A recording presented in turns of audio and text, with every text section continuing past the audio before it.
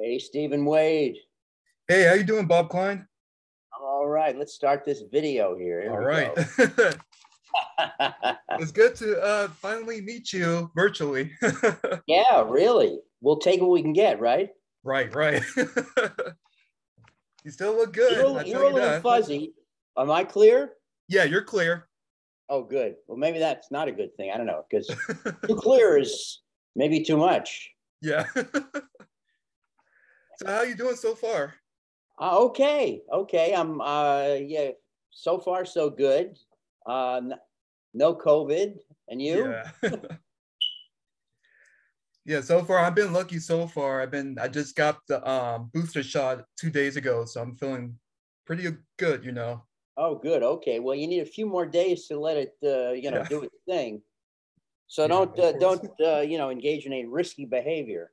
Right, right. So let's start with the interview about what drove you to acting. Okay. I could tell you when Okay. I was a little kid Mm-hmm. and we'd go to the Chinese restaurant on Sunday night with the rest of the Jews, um, which is when we all went. And we'd see everybody there, and it was this everyone's looking around, seeing everybody else. And Mhm. frequently, I'd see my parents looking somewhere, and I said, "Well, who's that? And who's that?" And oh, he's he's an actor, and that sort of stuck in my head.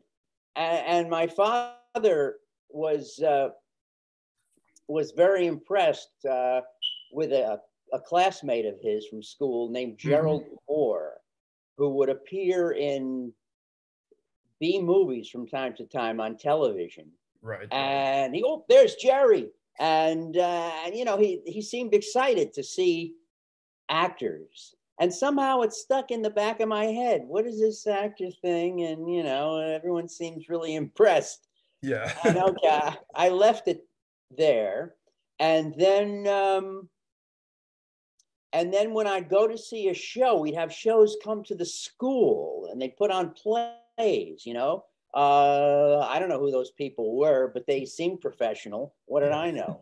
And, and I just loved that. It really excited me, and so I love to go see shows. I love to see actors doing their thing, making like other people. And I enjoyed that whole thing. After the show, people would go to the stage door and see these people come out, and it just seemed sort of a what's the word, vaunted profession, you Yeah. know.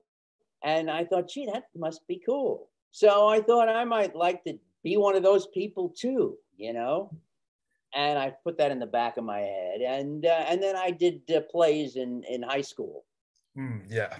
I started out doing a secondary part, but it was a comical part, Okay. and Yeah. I got big laughs, which I loved, Yeah. including the teachers who would normally give me a hard time seemed like my best friend suddenly. Yeah. Said, "Oh, there's something to this."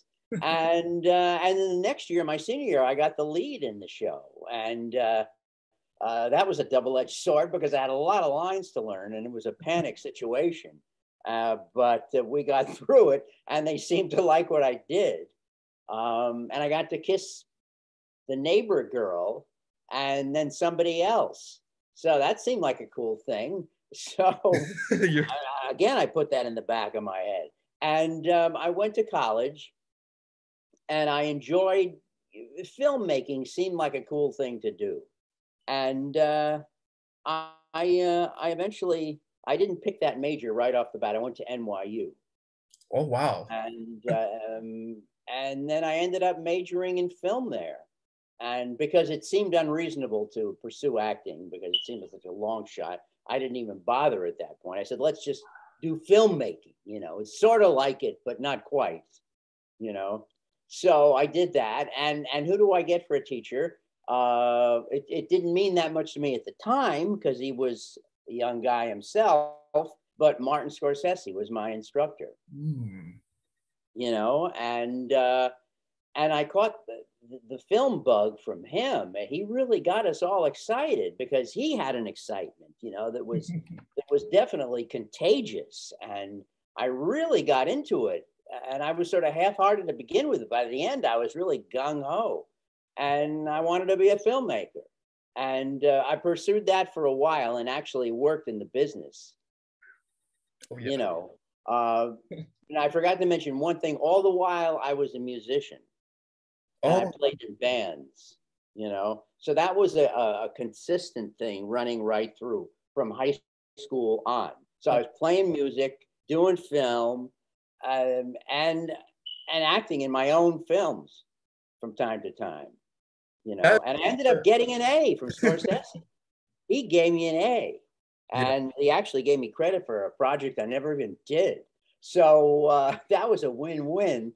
And so Marty was my friend, but it wasn't something I could take advantage of much beyond school. I kept in touch with him for a while, but the further he got into his career, the harder he was to stay in touch with because he had more people between him and the outside world, because that's the way it works. Right. The higher people go, the more people there are around them, and the less ability we have to penetrate this, cadre that now exists. So but anyway. The minute you say you had a musician background, that really, really clicked in my head because that explains your incredible range as a voiceover actor. Because the voices you gave for like Gomamon and Bukamon, it's amazing that you ever able to carry that vocal portrayal of those characters and then keep doing it for as long as you can. Because I know it's like many voiceover actors who have like a strong musician background, like a singing background, they tend to have very incredible ranges. Right. Well, I was a drummer and a singer, so I did both. Yeah, I can see it. And I did falsetto stuff too, and high stuff. So as you know from those characters you mentioned, those are really high voices. They're pitched very high, and that is something that I fell into right from the start when I got into voiceover in Los Angeles. I started in New York because I'm from the East Coast. I'm from Connecticut. Yeah, Stanford, right? Right, Stanford. Yes, okay. With an M. That makes total sense. Yeah. Well, I got a job in a Broadway show. Oh, nice. And that was the beginning of my professional career. And I was playing in a band. In fact, it was so strange the way I found out about it. I had gotten this audition for Annie. That's the show I did, Annie. Oh, yeah. And I wasn't even that big a fan of musicals, Yeah. but I was taking an acting workshop, and Martin Klein, who was the director and the lyricist from Annie, came that night as a guest instructor. And I was doing a scene. And from that, I got an audition for Annie. Nice. And I mean, he hated the scene we did, but I guess I looked right for the part. So he had me audition. And I came back a couple of days later. And that's a whole story, which I won't go into now, but because that's long and crazy. Yeah. But I auditioned for Annie, and the next day, I auditioned on a Friday. Saturday, back in Connecticut, I'm having lunch with a girlfriend of mine. And so we go to IHOP, International House of Pancakes, on the Post Road in Greenwich. And I'm telling her about my audition from the day before and who should walk into that restaurant as if on cue, but the casting director from that show. Wow. Who I met the day before after I auditioned. Small world. And said something inane to, because he followed me out of the room with a clipboard with names on it and took my phone number and so forth. So I said, that's encouraging, And I said, well, are you going to call us even if we didn't get it? And he said, I didn't. I was just trying to think of something to say to him, to talk to him, to make contact with him. Because I got an actual casting director right there in front of me. Yeah. So I said something really stupid, like, will you call us if we don't get it. And he said, no, no, if you don't get it, we won't call you. So, but anyway, the next day I see him in the restaurant, and I'm talking to the girl, the woman, and she says, well, you're going to go up and talk to Peter Sergetti? That's the name of the guy. And I said, you better believe I am. So I get up and I walk over to talk to him. I tried a couple of times because the waitress had come, and it was a comedic scene in its own right. And finally I went up there and I'm standing over him and his wife. And I say, I've been waiting to come up to talk to you, and I figured this was an opportune time. What are you doing here in Connecticut? And he said, what are you doing here? And I'm trying to make awkward conversation again with him. Yeah. And he says, let me just butt in here. I said, I'm not supposed to say this, but you got the part. So he told me in the restaurant that I got a job in a Broadway show. Yeah. So I walked back to the table and she goes, ooh, what did he say? What did he say? He said, I got a job in a Broadway show. That's a good feeling. Oh, yeah, there's nothing like that feeling, especially when you're non-equity. Yeah. And you don't even have your card yet. And it's going to change your life completely, which it did. It did. And I did that part for 3 years. I did it over 1,000 times, like 1,200 times. You know, so it was insane. It was just an insane experience, and it was great. And I made incredible friends that I have to this day that I wouldn't have made otherwise. I wouldn't have been in this business today if it weren't for that turn of events. You know, one turn can just shoot you off in a whole different road. I can so keep that dream alive, because you never know when it's going to happen. Right. You know. Yeah. Thank you for sharing that story, because it's the first time I heard that story from you. Because I remember my friend Chris, he interviewed you about a month ago. Yes. Yes. I just got recently acquainted with him. He's a very, very decent person. Oh yeah, nice guy. He's very great with doing his research when it comes to you actors, because it's amazing. Yeah. That was an incredible thing. And you know, I talked to one of my friends from that show last night. You know, these are great friends that I have to this day. You know, and everything led to everything else. And then I got in commercials, and I got agents in commercials, and I got voiceover auditions in New York, and did voiceovers in New York. Oh, wow. You know, and then I figured I'm going to have to make a move to LA. Yeah. You know, because before I get too old, because time was passing. Yeah, no joke. And so I happened to see a show on Theater Row, which is 42nd Street, where they have all these off-Broadway theaters, you know, right near Manhattan Plaza there. Right. The Actors Towers. Yeah. And I saw this show. It was a Jewish show about people living, you know, in the old country and doing old country stuff. You know better than me. I can't even think of the name of the show. It slips my mind, but it was really interesting, and it so happened that that I saw the guy from the show at my gym, you know, several weeks later, and I said, "Fantastic job, man. You know, you do a wonderful thing. I'm thinking of going to LA myself and doing, you know, voiceover. I'd like to do cartoons, quite frankly. I've always wanted to do that."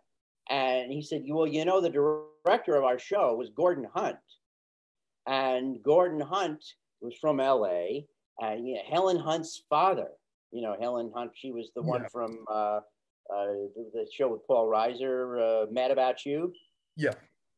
And but anyway, he was a teacher. He taught classes in LA, and he worked at Hanna-Barbera, you know, or he had worked at Hanna-Barbera. And he said, oh, wow, this is a connection I got to make. Yeah, so right. I said, you know what? I had him to see, and a friend of mine, Alan Kirschenbaum, who is unfortunately no longer with us, but he was a guy I met in the Groundlings class in New York, and he went out to LA and became a writer. and he was my friend, and he admired me. You know, he was one of my supporters, and he was out here working. So I said, I got Alan, and I'm going to see this guy Gordon Hunt. I'm going to L.A. So I made the move. I had a friend who lived here. I could stay with him temporarily. I did until they hated me and wanted to kick me out, and they did. No, we were still friends, but you know, it was dicey. I overstayed my welcome. But anyway, I was there for a month. But anyway, so Gordon Hunt, I ended up studying with, and he helped me put together my first demo. You see how that works? Yeah. So that was a great thing. You know, he was a good teacher, very light hand. You know, sometimes I felt like he wasn't really doing anything, but he really did help me. You know, and then Alan put me on a sitcom at one point there. So I had a week on a sitcom, which he became the runner of, which was a show called Coach. Down the Shore. Okay. Which was an early Fox show. Oh. Which was very much like Friends, because you had 3 women and 3 guys sharing houses and doing, you know, that kind of thing. Yeah. And it was very much like Friends. And but they all were down the shore in New Jersey, and I played a fun character on that. And so I had my first television credit, and I had Gordon Hunt as my teacher, and he helped me put my demo together. And he told me to study with Chris Zimmerman, who was working at Hanna-Barbera, and Charlie Adler, who was this crazy voiceover actor who was very talented. Mm-hmm. And so, you know how you put all the pieces together, and that's how I did. That's how I put the pieces together, little things. So I figured if I keep on building these blocks, I would start to have something that resembled a career.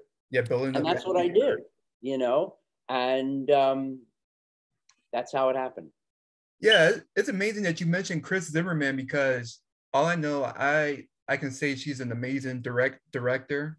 Yeah. Charlie Adler too. They're also great teachers too, because I know Charlie Adler's still teaching the next generation of actors doing voiceovers too. And speaking of you doing on-camera work, did you have like a guest minor role in the show called Coach? It kind of Yes, I did. Mm-hmm. I was on Coach a couple of times. Yeah. I've done a smattering of you know, I started taking those workshops, you know, casting director workshops. Yep. And I know they've been there was some guy who really discredited that whole thing and created a big stink and everything, and it really blew that whole thing wide open and kind of killed it, quite frankly. I won't mention his name and go into it. Right. That's a whole other episode. But but the point was, I took those workshops and I became sort of a key student type guy there, where you got to do it for free, which is a good thing to do if you can do that. Yeah. And, you know, so you go and you run the workshops, and then they give you credit for it, and you could take them on your own too. And the point was, it was a good way to work out in front of these casting directors and get feedback. If nothing else, even if they don't hire you or bring you in for an audition or anything, you know, you're still working out. You're still picking up sides and learning how to read, you know, and getting a critique, yeah, you know. So I did that too. And I ended up getting a number of shows because of that. So another thing that I did along the way, I haven't done it for years because they're not the same, those workshops these days. They imposed all sorts of rules on that whole process and made it really difficult to do. Oh man. So. Yeah. I mean, like, as I hear many stories telling their humble beginnings of getting into a professional acting career, they always share very similar stories along with getting into the business. One thing you first got to do is owning your craft as an actor. Yes, which I did in New York. Yeah, definitely. Yeah. Thank you. Yeah, and I studied here too. Oh, I had some coaches. Marky Costello, who was somehow related to Lou Costello from Abbott and Costello, Yeah. was a teacher, was a casting director, and kind of a real character, Yeah. kind of a high energy character, you know. But I knew there was something worthwhile there, and I took her, I went to her and actually studied with her, and she really helped me. And got to the point where she said, "Okay, just go and audition now. You know, you're okay. Yeah. You got it." And it was worthwhile doing. So also, I've studied with a lot of different people along the way. Right. Just acting, you know, basic acting stuff. Yeah. What got you into with your fellow actors around Saban Entertainment era? Like, Okay, that's an interesting thing. That's a step that I did not get into yet, but it's coming. okay. With I'll wait. one connection. In my class, there was a nice guy named Sten who I became friendly with, and he used to play in a band with a guy named Jamie Simone.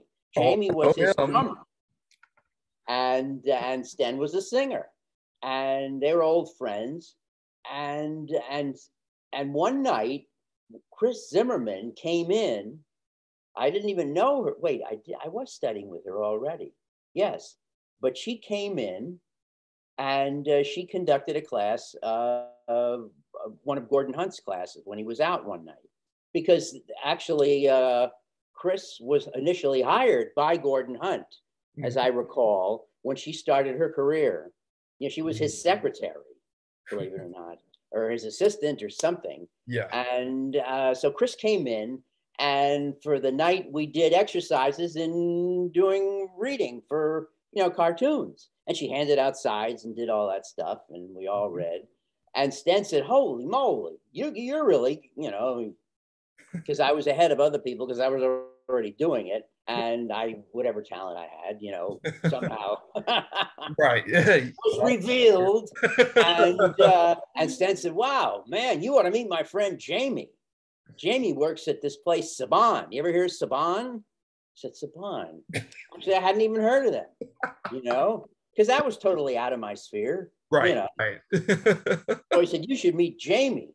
So he actually took me to a party one night. And there I met Jamie, and Haim Saban was there too. Haim Saban and Shuki Levy, who was his associate, was there as well. And, you know, I was introduced to them. So, but they didn't remember me from that because they met a bunch of people. But Jamie did. And I said, and we got to the point where he said, "Send me your demo," and got to that step, you know. So I sent him my demo, and he said, and I got, he gave me a part from that in a thing. Oliver Twist, I think. Yeah, it was Oliver Twist. And I played some little crazy guy. And it was original animation. It wasn't anime. Right. You know. So we all sat there in a circle and read our parts, you know, with a microphone, and did the whole thing like it was one of those sessions. You know, it was my first one. And come to think of it, I wasn't so great, but they used what I did, so it wasn't terrible. And so that was my first job. Yeah. You know, my first voice job in LA that I got from Jamie. And he was working for Saban then. He went from being an engineer to a director. And that's how his thing sort of happened. Oh yeah, we know how it ends. Yeah. And then from there, he introduced me to Rita, whose name was Acosta. Acosta Magica. Yeah. Yeah, there you go. And she was doing the anime. And I got my first anime part because of her. And she cast me. She said, "Can you do high voices?" And I did the high voice, you know, and I got a part in a show called Honeybee Hutch. Yeah. And Honeybee Hutch was my first anime part. and I played a character named Chip, Yeah. a cute little bug, Yeah. and that was the beginning. And then from that, I got an audition in Eagle Riders, Hmm. and I got Eagle Riders, Yeah. which was really crazy because I could do basic dubbing Mm. at the time, and I don't think we even had code. Well, we did have codes. We did have the beeps then at Saban. Yeah. But what I did get, that my first session was with the Fawn brothers, Tom Fawn and And Jonathan Jonathan Fon. John Fawn. Yeah. Right. Great guys. Yeah. They're hilarious guys, Yeah. except they were carrying on like lunatics doing routines because they're brothers and they do Yeah. that. And what made the connection between you and the Fon brothers is that y'all all from New York and y'all Jewish too. Yeah, well, they're half Jews Okay. and half Italian on their mother's side. Yeah, I can see it. Yeah. So, but we had the Jewish thing, and it's very strong in their family. Their father was a very strong influence and a character in his own right who got them going with their whole thing. So we were doing shtick in the microphone because we had the headphones on, and it's funny because you can hear yourself, and I was doing my Paul Williams impression, which they were very impressed with. Day after day, I will meet a It was stranger. good. I'm alone. I'm not that strong, and that they loved that, and then they would do their nuts thing, and you have the count where you have to come in on 4. We were just doing Walla in this session, by the way. It was Walla in Honeybee Hutch because this is my very first job. And they would carry on right until the 4th beep, and we'd have to come in. And Dave Mallow was this guy. He was a director, and we were driving him crazy. And Yeah. I was new, so I didn't want to cause any problems. But Right. these guys are like Animaniacs. Yeah. They were really like that. And but we had a lot of fun. We got the job done. And what I got out of that evening was an introduction to Kevin Seymour. Mm-hmm. Kevin Seymour had Animes, which was his company that operated out of this place in the valley called Magnitude 8, which was a studio. Yeah. And it was a great place because they had great snacks there. and they had pinball and all sorts of other things to play when you take breaks. Excuse me. Yeah.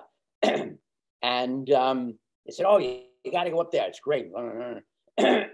So I called Kevin and I spoke to him, and he said, and I sent him my tape, and he called me back very soon, and he gave me a part. Because I had a Tarzan yell on my opening my tape, and because of that Tarzan yell, he said, "You're right for this character." And the show was I played Jinai it was the Wanderers. El Hazard. Okay. El Hazard, which is a really cool show. And I played the villain of that show, Jenai, a high school student who was always in cahoots with the bad guys through the whole thing. Yeah.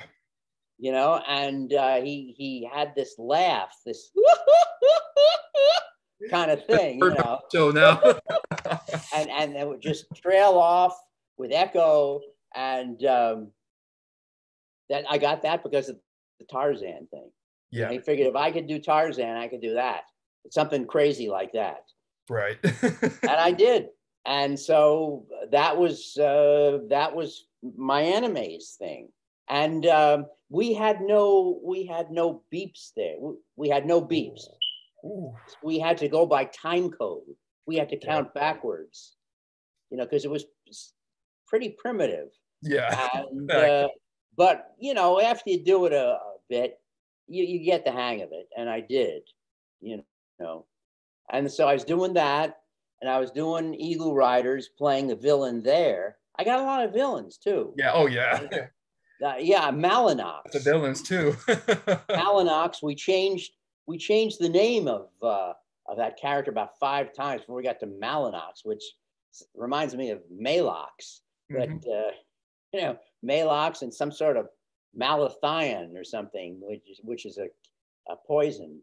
But anyway, Malinox was the villain of Eagle Riders, which is also the villain in Eagle Riders. Was an adaptation of what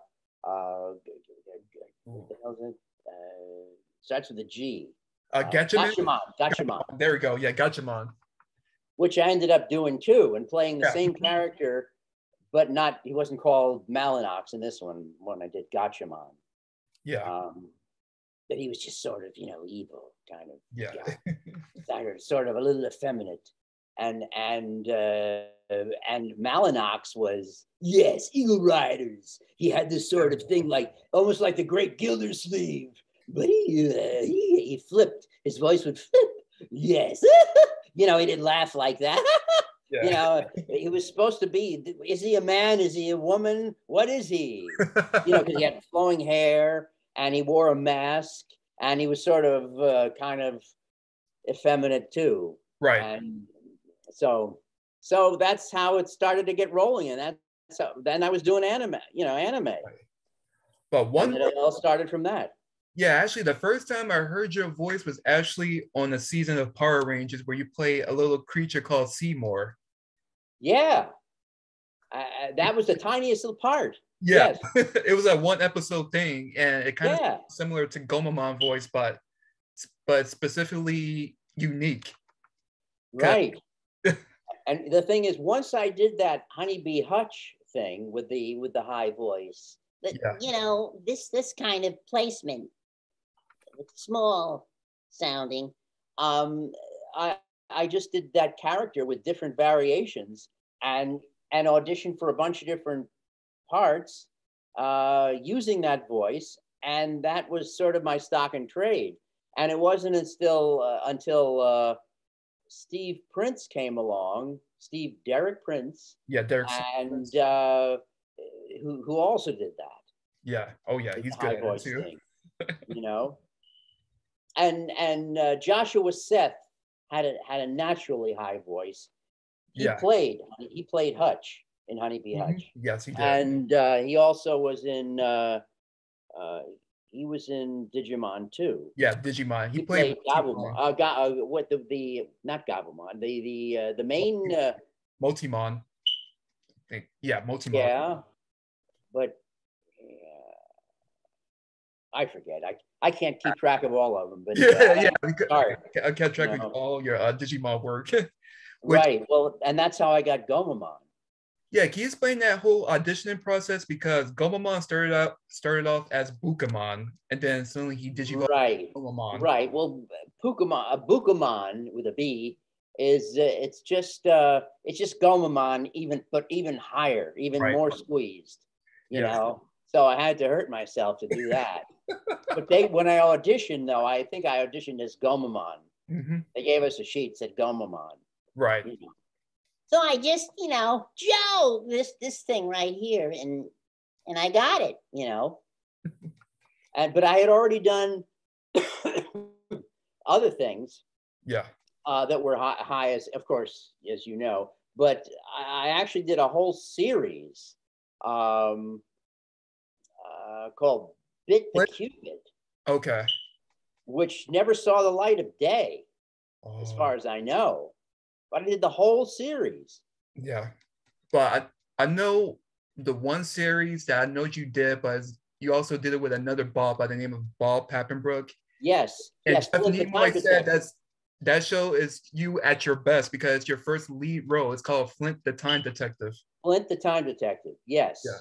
Yes. Finally got a lead after the other thing failed, because I was Bit the Cupid. And it actually started out with that iris thing coming out, just like all the Looney Tunes and everything. I said, man, I'm in a show that has that thing.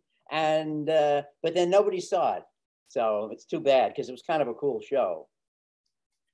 But after that, auditioned for Flint the Time Detective, and another high thing. Yeah. Really, squeezed. Yeah. Which was a cool show, I thought. Yeah. I grew up without. I liked it as a kid. It's a nice show. It's very. Yeah, I mean, it's kind of interesting, and some of the characters are funny. Yeah. Like that Petra, Yeah, evil, Petra from. and she's kind of hot too. You know, Bob Pepperbrook as your dad. He was as Rocky, my Rocky. dad. He's a very really handy nothing more than a slab of rock. Yeah, Bob Pepperbrook is a very great actor. I love when he played those hammy kind of characters because if you get him started, he'll keep going and going and going. And I know you guys made Michael Sorge laugh so many times during your sessions too. Oh my gosh. Michael Sorge was so much fun to work with because he was a loon too. He was kind of crazy. Yeah. And, just fun. And we did most of those at a place called Fidelity. I don't think it's still called Fidelity. It's on Whitsett, just above Moore Park, or just well, actually below toward the freeway, and not Ventura, but Fidelity Studio, which had a driveway where we almost got killed every night coming out because it was coming out of this blind driveway, onto Whitsett. But anyway, that's besides the point. We made it, obviously. We're here. Yeah, speaking of which, before you booked your role as Flint, did Michael direct you on Digimon for a little bit along with Wendy Lee? Yes. Actually, everybody directed. Wendy did. And Haim Saban's stepdaughter directed too. Tiffany Kirsten? Tiffany. Yeah, there we go. Yes, Tiffany Kirsten or something like that. Kirsten, or Kirsten. I'm trying to pronounce it right too. Yeah, it was a long time ago, so right. gotta cut us some slack, right? Yeah. Yeah, well, she was very nice, and so they threw everybody in there. Wow, even Richard Epcar directed some Digimon too. Yes, he did. And Bridget Hoffman did not. Yeah. But she directed some other things. Yeah, I think she directed some other projects under Kevin Seymour's studio. Yes, but she also did some Saban stuff. Okay. Yeah, I can see that. As I recall. Okay. Kind of a blur. There were a number of characters that I did that I don't even know what they were. I was just sent to a studio and told that, we're doing that thing and do it sort of like that. And I did. They let you see the character and hear the Japanese, and then you do something that sort of fits. Yeah. So that happened here and there. Right. But with Digimon, it gave y'all more of a unique creative process too, even though you got to fit into the dubbing flap and the timing too with, Oh, yeah. I mean, you and the rest of the actors that are involved with Digimon, y'all had a blast doing all these celebrity impersonations with your characters.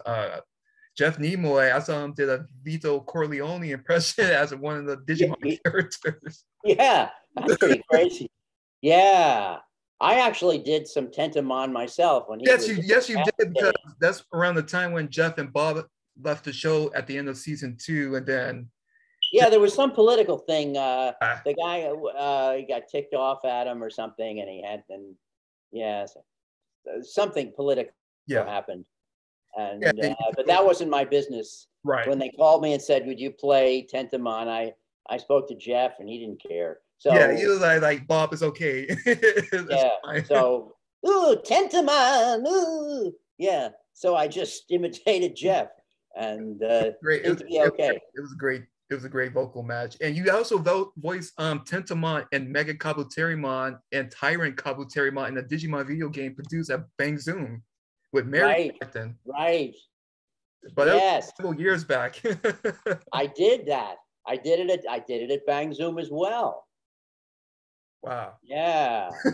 I had to say, because when you did Tyrant Kabuterimon, I could tell it was you because it sounded a lot like your Ikakumon voice. Oh, Mega Kabuterimon.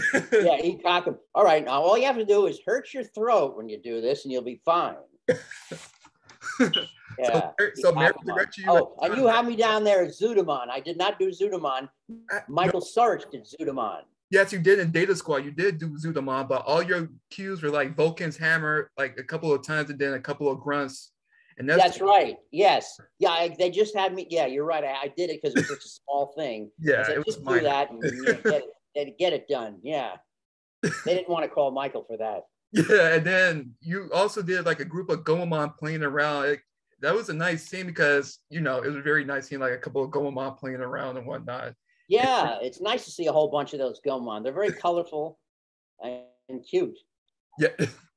And speaking of like with Digimon, you also, another Digimon video game you did, you voiced Vmon, and I think Bob Buckles directed you in that video game. You did Gomamon, Ikakumon, and then Vmon for a little bit because you were trying to do what Derek Stephen Prince did and try to vocal match him.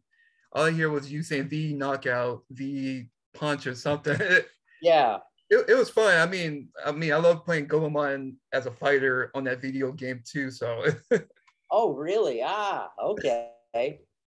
Yeah, you have a nice. I really enjoyed your little collage collection of things there, and some of them I didn't recognize. But what the heck? But you didn't get El Hazard. I try to get as many as I can. Yeah. You could probably find that somewhere. Yeah, I can. I could definitely read. I mean, to see it, just to see what it was. Because it's kind of a fun show. Michael Sarge is funny too in that show. Yeah. And drunk teacher.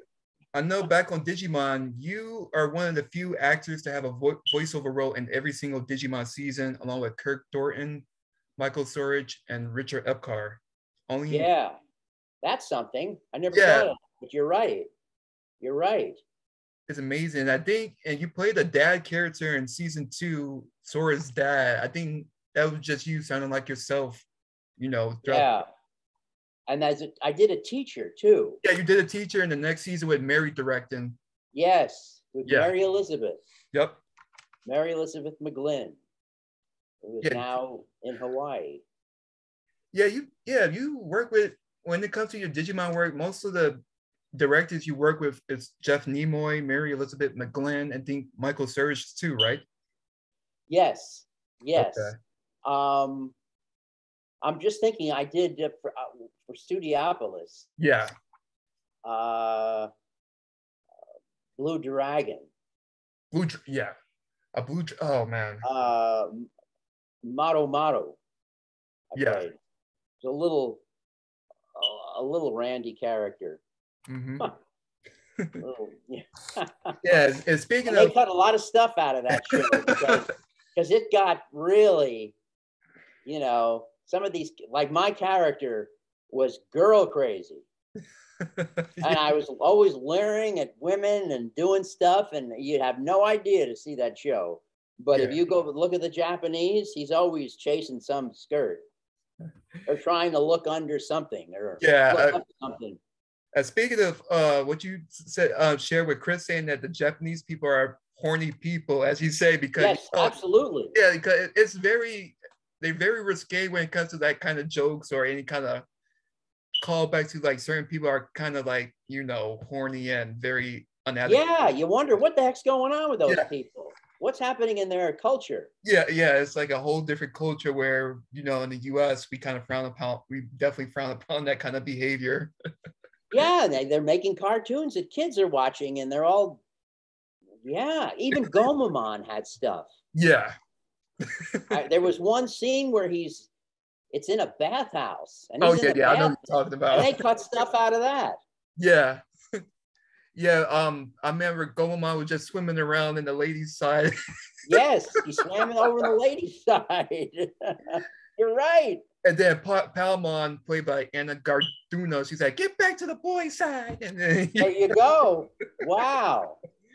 That was very fun. That was. And speaking of still on Gomamon, so when Digimon finally came back with these movies, how did they reach out to you from Studiopolis? Because I know you recorded the movies at Studiopolis during that time period. So how did they? Well, I had been doing things for Studiopolis on an Right, ongoing right. basis. And of course, I still had my connection with Jamie because he was my very first employer. Yeah, and he's the You owner know? of the studio too. Right. And I had been in and out of that place many times. Yeah, Mary Elizabeth worked there a lot. yeah. And so when these things turned up, they would call me. They Okay. would just call, and say, we got this thing. And then Bang Zoom got in touch with me when they were doing that thing, Yeah, and that's pretty much how it worked. Email yeah. and telephone. Like, hey Bob, you want to come back as Gomamon and Kakumon? Like, yeah, sure. Why not? I mean, I could still do the voice, Yeah. so let's do it. You know? Yeah, it's the thing is with your range as Ikakumon, I had to give a clap to you because how you maintain that voice throughout the time you have to voice the character. Like there's many times where you have to, yell and scream anytime if you get hurt really bad or whatnot, especially when Ikakumon got infected in one movie. Yeah, Yeah. you performed very well with those scenes. Thank you very much. Yeah, well, that's the thing about doing the voice stuff is you have to find the voice and then be able to you find it in different situations. Right. Sometimes they're crying, sometimes they're laughing, sometimes they're screaming, Yeah. and what do you do with the voice? How does it go? So you have to work that out. Yeah. And it's basically finding it that comes through the acting, finding the character and doing it as a character, Yeah. not just a voice. Right. And that's what people have to come to understand if they want to do this. Yeah. Because I hear so many stories of people say, I want to do voice actors. I want to do voice acting. I have a great voice, but I could do a lot of voices. Right. But can you act within that voice? Right. That's the key to it. Like you got to act or perform between those voices that you can do. Can you maintain that voice? Yeah. And not have to take a cough break. Yeah. Ikakumon comes close to me because you are really hitting that, Well, I learned how to do that sort of the roar thing where where you sort of hang in there and do that. Because you do it really well. I never throughout all the episodes featuring Ikakumon along with the recent movies, you never miss a beat. You're definitely having fun performing as Ikakumon. You're playing like some kind of lion, furry bear, or some kind of creature. Yeah, some kind of thing with one horn in his head. Yeah, it's like Harpoon Torpedo, and that's Harpoon Torpedo. Yeah, you got to work out your yell. Yeah. And the fact that you actually play Ikakumon in the video game, I hear you Harpoon Torpedo, Horn Attack, and Icicle Crash or something. Yeah. It's a video game, so you're doing all sorts of things that you normally want to do on the show. So Right. I'm just glad you had fun with the roles you did on Digimon, and thank you. Well, I did. There's a group of actors that sort of rose up doing this thing. Yeah. In LA. Yeah. Because anime came over, and it sort of started back. I don't know, even in the 50s, I guess. In a sort of in a very embryonic way. Right. And then it grew with Speed Racer. Mm-hmm. And started with that, and then it started happening, I guess, in the 80s for real. Yeah, like Robotech and whatnot. With Robotech was the big turn. Yeah. And Carl Masek was one of the first guys to sort of put it on the map here. Mm-hmm. And then Saban wanted to get into it. And speaking of the earlier anime days, you was in this series called Fist of the North Star. Yes. Was that done at Kevin Seymour's studio or a completely different studio? I think it was done. It might have been done there, but I think I did it someplace else, come to think of it. Okay.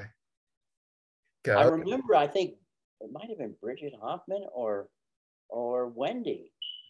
I Yeah. do remember some sessions where I went to different studios, Okay. and it was connected to Kevin, I think. But it's hard to keep track. Yeah, You know? because even though you may see the same people, it's kind of similar with the Digimon roles you did because it was at Fox Studios, then some other studio, then Studiopolis, then Bang Zoom, and then back to Studiopolis. Right, a place called The Hook Okay. on Ventura. There are several Saban studios. There's the Annex, and then there's another one Westwood. across Ventura. What's that? Westwood. Westwood. Well, that's where it was initially. Okay. Well, actually, no, it was not there initially. It was in Burbank Okay. on Pass Avenue. That's where Saban was when I first worked there. Okay. And then they moved to Westwood and had a good part of a building there with it said Saban on the roof. Oh yeah. You know, it was like a big impressive sign right there. You could see it from the freeway Yeah. at Wilshire, on Wilshire, Yeah. in Westwood. And then that was the end of Saban. Then they, you know, it was really kind of a bummer. Right. Yeah. It was good while it lasted. We really Yeah. enjoyed going there and doing that. And But you know, things change and yeah. time marches on. But no, it's just that what I meant to say before was the whole anime thing sort of happened about the time just before I got to LA, and it was really sort of growing in a big way when I got here. And the people that all worked together got to know one another, and we sort of became the core, the anime core. Yeah. Oh man, you guys did. I mean, I think you first met. Did you met Jeff Nimoy before Digimon or during Digimon? I think I met him before. Okay.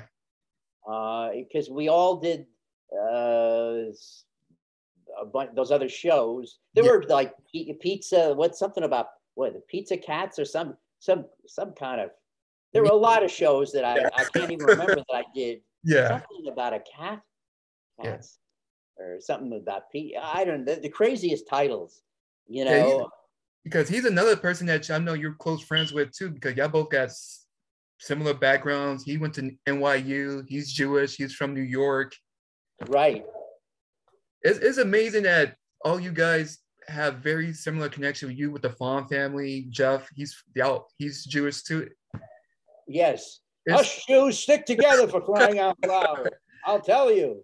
And that brings me to a next gig that you did that I know not many know about, that you had a role as Mo Fokker from the comedy film Meet the Fockers. Yes, I did. That Meet the Fockers. A Mo Fokker. Yeah. Obviously, it was a joke name. Yeah. And we all had joke names. Yeah. And yeah, there was Anita Fokker and and Dom Fokker. And we were all in this scene together, and they ended up cutting it out. Yeah, unfortunately, yeah, I read about that. But it was great. It was great, and it's actually on the extended edition on the disc. Yeah, you get the disc. Mm-hmm. It's under extra scenes. Yeah, I was looking through it. I'm like, is that R. Martin Klein? Yeah, yes, it is. That's me, and I played Mo Fokker.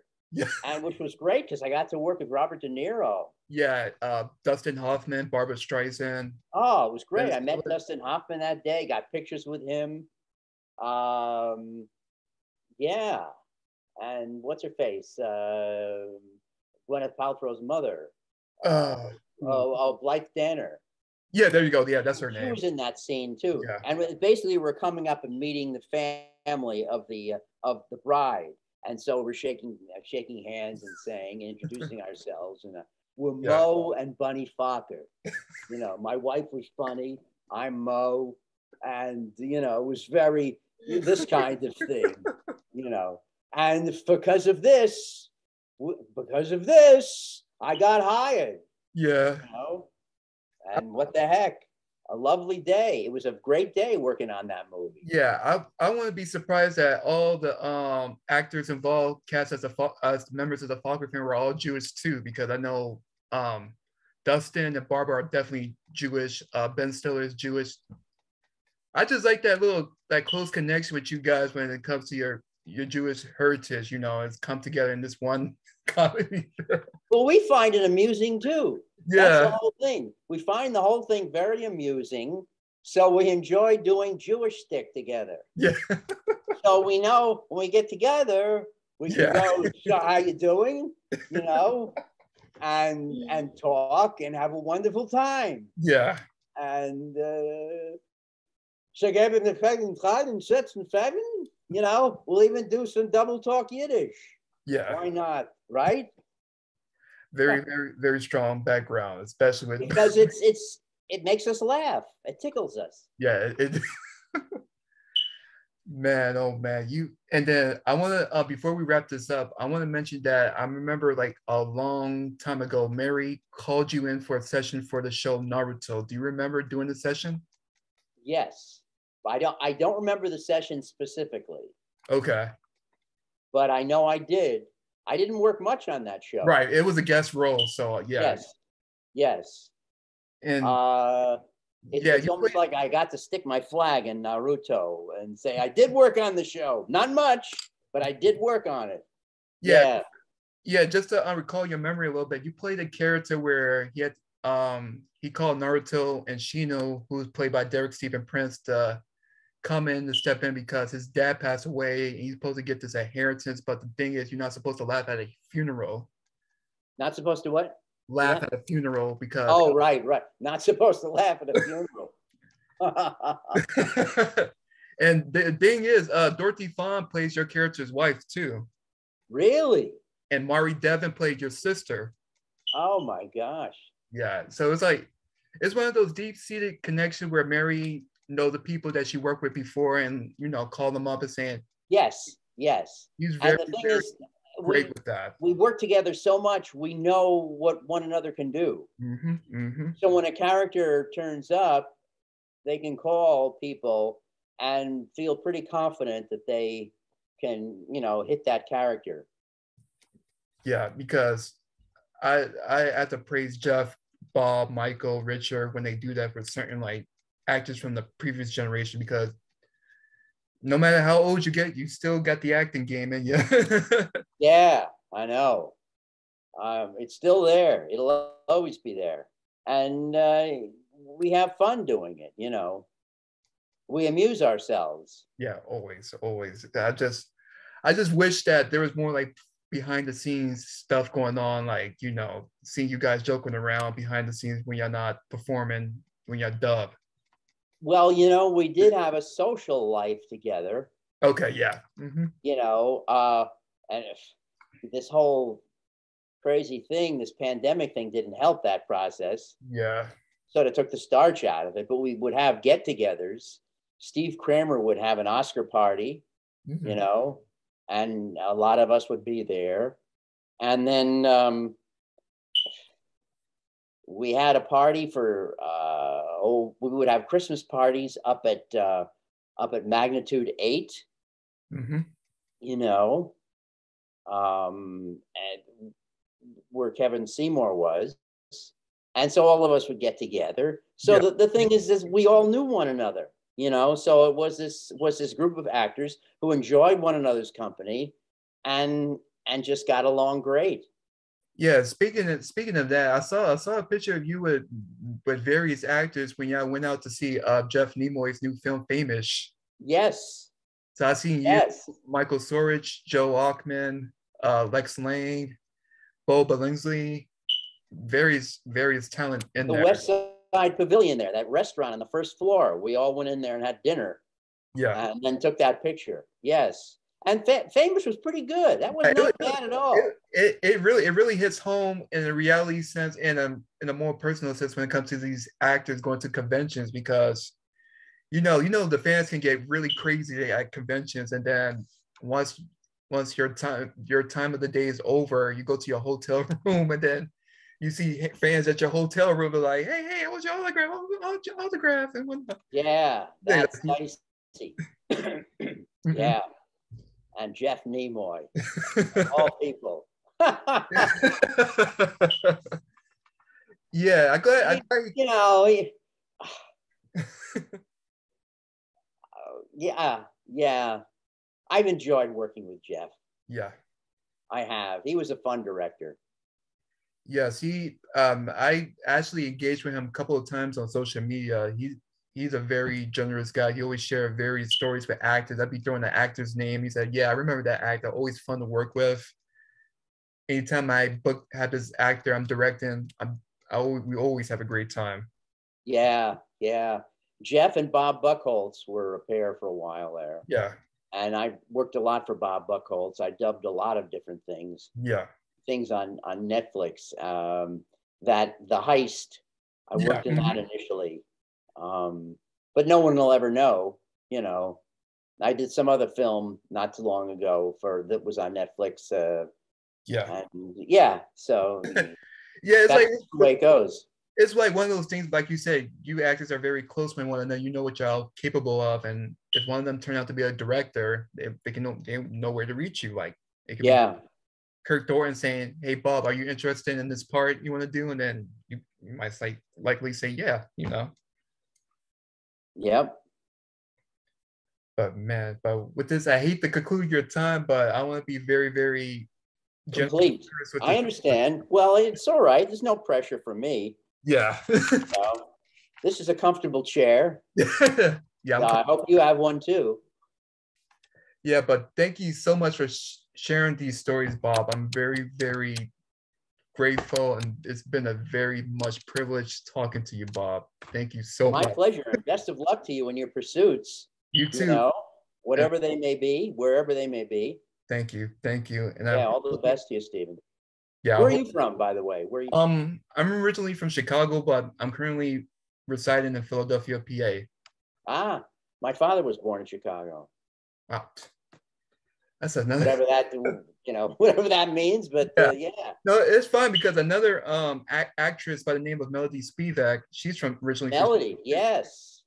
Very nice gal. Very, very funny too. Yes. Yeah, she had a great part in Bit the Cupid. Yeah. With this sort of wild thing. It was and damn funny because she's got that voice, and she sort of did a mock kettle kind of thing. She was this crazy bird, I think. But anyway, yeah. Melody. I've enjoyed her. Yeah. And Michael McConaughey. Michael McConaughey, he's a very talented actor too. Everything he does so with very grace and style. And no matter if it's goofy, he'll get into the goofy. If it's serious, he definitely get into the character. Yes. Very, very an astute actor. He definitely is. And yes. I'm just thinking back, Yeah, I'm thinking back too because like it's so many actors I want to name, but it's a lot. It's a lot of talented people out there and a lot of new talent coming into the woodworks when it comes to Yes, there's a whole influx, a whole Texas contingent. Yeah. Well, yeah. I understand. More power to them. But hopefully, Bob, if you feel like acting, if somebody is a producer or director call you up and you feel like acting, I'll be looking forward to hearing your voice in any kind of animation, commercial, video games. Even if I see you on screen doing like on camera work, like that show you did called Coach from a long. Oh yes. Hopefully, I'll hear you or see you again on my screen indefinitely. So you from your mouth. And thank you for making me laugh. I ain't laughed like this in a long time. And well, all right. Bonus. Thank you so much. Anyway, all the best to you, my friend. You too. Take care now. Take it easy. Bye-bye. Bye.